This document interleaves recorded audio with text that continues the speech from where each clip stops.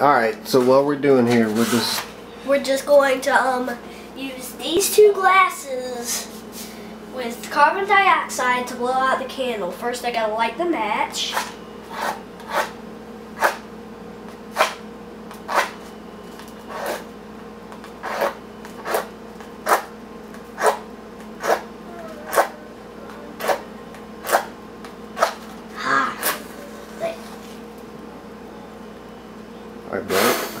Alright. Alright. Put that down. And let's leave that lit. So, first thing I'm going to do is put 2½ teaspoons of baking soda. You can use Arm & Hammer if you want to. You like to use it. Or okay, you can use different brands. Okay. So that's 1 teaspoon of baking soda. And 1 more to make a whole teaspoon. A little bit of spillage going on, but that's okay.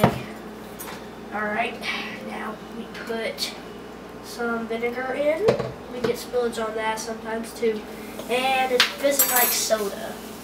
Alright. Alright, go ahead and pour it. Alright, don't really pour the liquid in.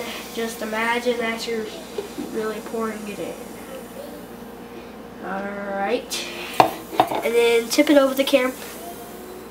Ta-da! And why did that happen?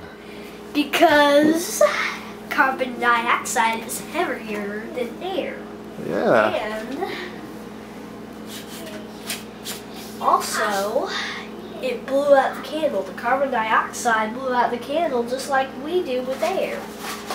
Except it's heavier. Because carbon dioxide does what? It breaks up the oxygen.